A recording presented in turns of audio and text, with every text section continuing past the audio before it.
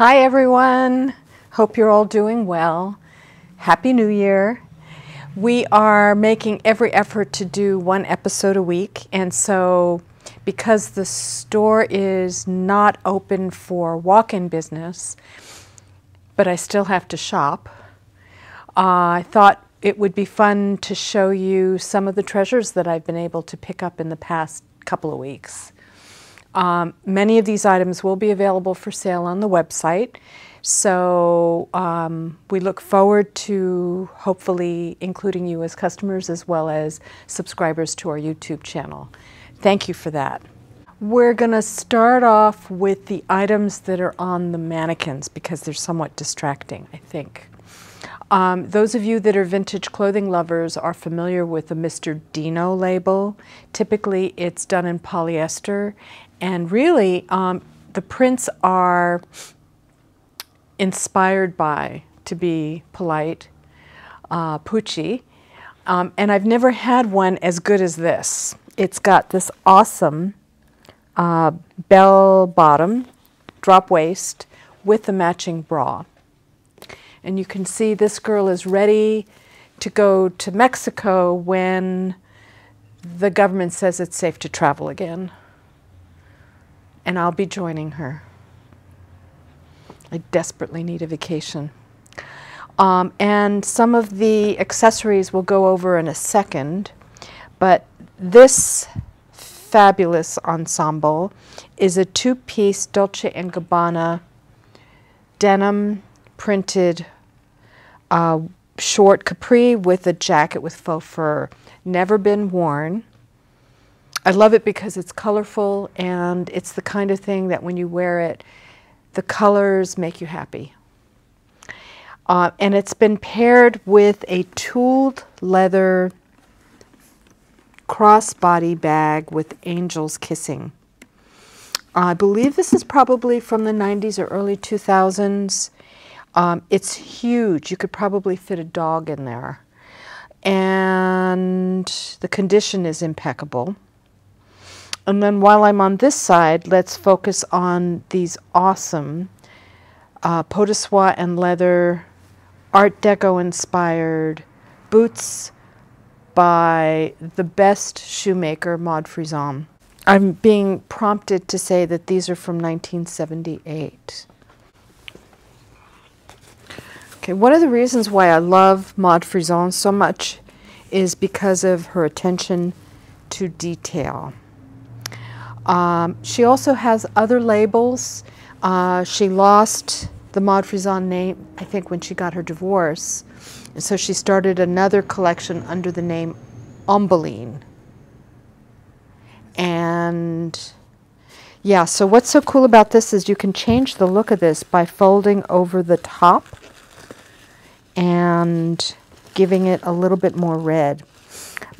Gently worn. I mean, the bottom barely looks like it was worn. It's a fabulous boot. And it's actually a decent size. It's like a size 8.5. And then moving right along, one of my other favorite leather people is a gentleman by the name of Andrea Pfister.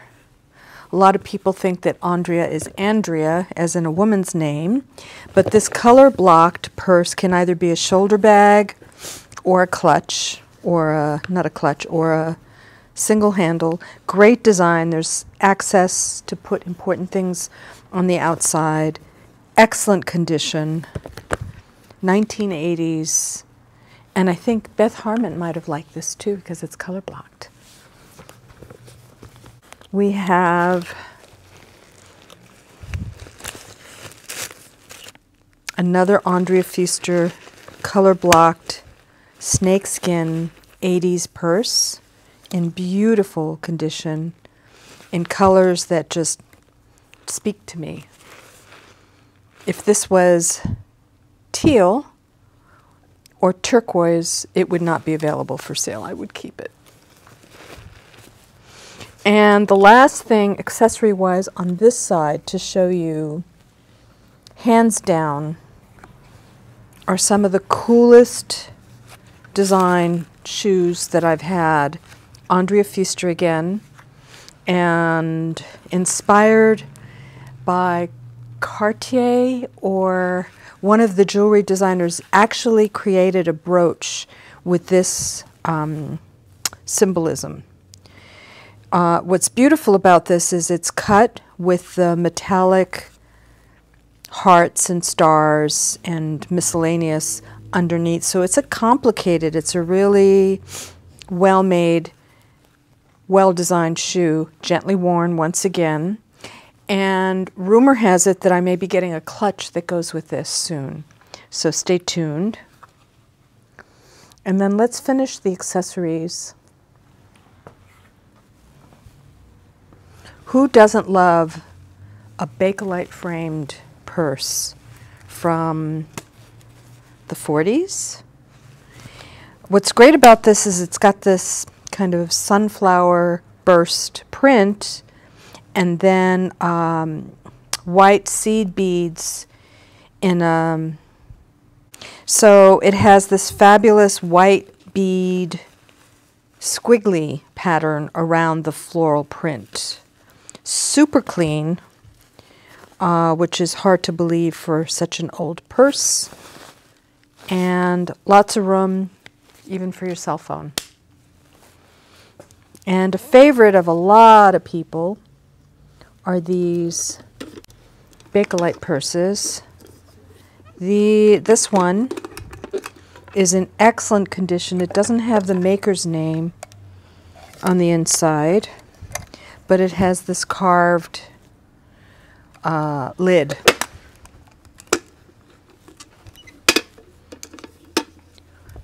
And all of you, if you've watched several of our episodes, you know that I respond to whimsy. And this kind of a basket purse with poker chips and dominoes and dice. It's the bag to take to Vegas. Consider it your good luck. It's like a picnic basket in a way, with this great polka dot lining. Guaranteed nobody else in Vegas would have a purse with this cool a theme. It'll be an attention getter, and it has a hook to close. Excellent condition, brass ball bottom. And then we're going to start with the rack. I brought something that's not a new acquisition just because it's super cool and I thought you'd appreciate seeing it. It's a personal piece of mine. It's Celine, Michael Kors for Celine, black silk Georgette with these brass pieces that are hammered into the fabric. We'll take photographs of the inside too so you can see. It's a technique that's similar to the Middle Eastern asuts, which we have many of those, and they're totally things that float my boat. But what's interesting is I actually have a 1920s scarf with similar technique. And what's amazing is you don't usually see brass. You see silver in all grades, from sterling to low grade. And you can tell because of the patina of the tarnish how good the grade of silver is on the suit. And I wear these two together when I've gone out, which is many years ago. But next to that is one of my favorite pieces that I recently got, 1930s bias cut with inserts of bias cut tape connected by kind of a spiderweb faggoting. This is a dress that would inspire John Galliano today.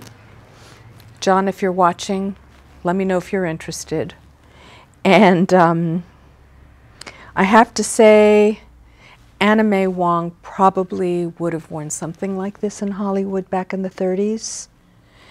And hard to believe that a dress is that old in this condition and still so relevant. I love this dress.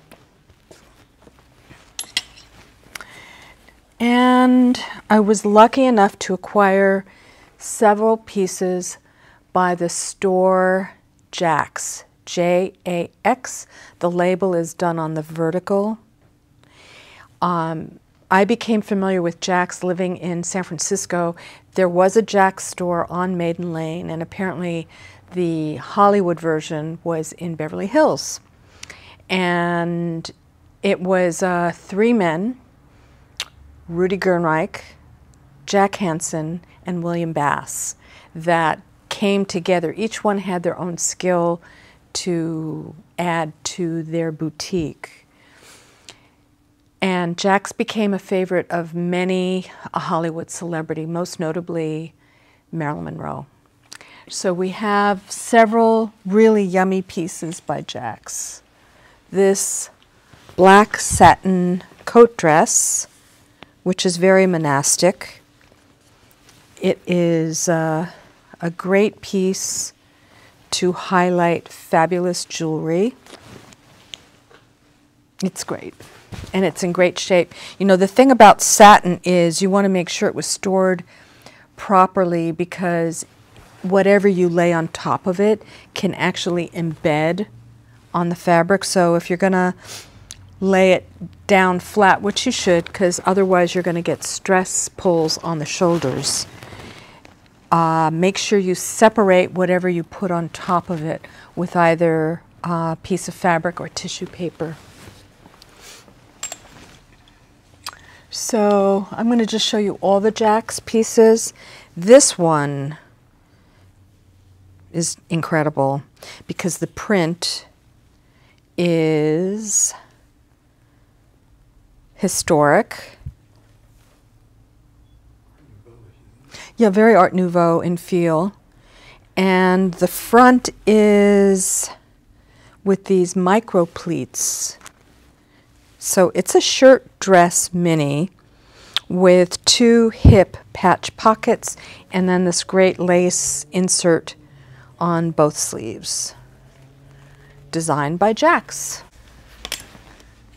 And this vibrant purple mini is also by Jax.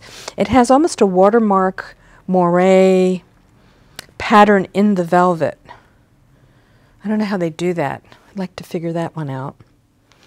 Maybe with rollers. And it was paired with this really great sized 60s bag with like a fleur-de-lis beading, made in Hong Kong. And this is also Jax, burgundy cotton velveteen with its matching belt.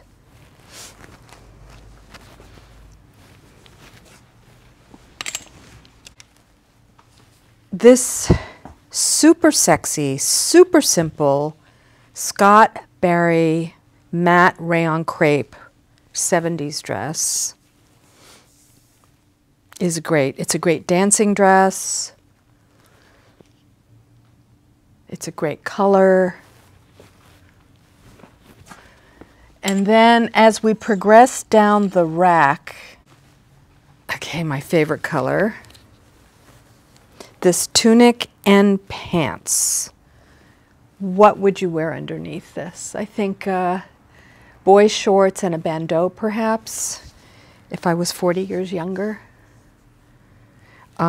It's kind of one of the ultimate hippie silhouettes, only because I think about women's liberation and how women became less afraid to show off their bodies. And we have one that's a little less extreme, but it also has a wonderful silhouette. So you can wear this either as a mini dress, tunic, or wear it with its matching bell-bottom pants. It's not a boucle knit, but it has a nice weight to it.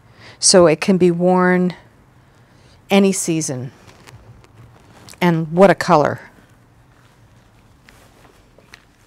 Now this surprised me. From a distance, I could have sworn this was Dion von Furstenberg, DVF. It's a wool jersey. Beautiful, almost Ozzie Clark floral. But believe it or not, it's Missoni from the 70s. And the silhouette is what everyone is doing now. So it's a great 70s piece that has been reinterpreted over and over again. It's so relevant. Then, for Disco Babes, this great red chiffon with the lurex cuff and waist. And we have with it this quilted, it's a Bali shoulder purse that can also be a clutch. I don't think this was ever worn. It's in superb condition, lined in leather. And the print. You know, let's talk about the print. So many colors in it, can be worn with so many things in your wardrobe. So this wonderful play ensemble is Bill Atkinson of Michigan. I've had several pieces of his throughout the years. What I love about this, can you totally see Audrey Hepburn wearing this with really tight cigarette pants? Playful. And the fact that these pieces have stayed together after all these years is wonderful. Love it. And it's white and in really good condition. And then, okay, I know we showed this one to you last episode, but it's such a wonderful dress. It's Jean Patou Couture, 1960s. It's marked a size 44, French 44. I would say it's probably a dress size 6, maybe 8, depending on how booby you are. But this is a dress more than likely you'll be able to wear forever and ever and ever. And I just noticed that it has its original tag on the inside. I want to thank all of you guys for writing the things that you love on the website. And if you were the winner of the $500 giveaway, thank you for taking the time to do that. I've read, I think, almost all of them at this point. For those of you that are not familiar with what I'm talking about, as we near our 50,000 subscriber target, we thought it would be fun to give back to our community, and we're going to pick someone from the comments. And if you want to look through the website and see if there's something in there that you just would splurge the $500 giveaway on. That being said, I would also like to say that since we are not open to the public right now, in order to be able to stay alive, we need to make some sales. So if there are things that you've had your eye on for a while, and you want to make a respectful offer, I will certainly consider it at this point in time. So I welcome you to see if you can actually take home a wonderful piece from the way we wore. And also know that we are open to doing layaway. I mean, anything is possible. So we're not that far away from actually making things happen for you. So on that happy note, I wish you all the best. I hope 2021 has been good to you so far, and that you're enjoying the content that we're offering to you. We accept any kind of suggestions you have if you want to put that in the comments as well. And we look forward to seeing you next time. So that's it for now. Thank you. Bye.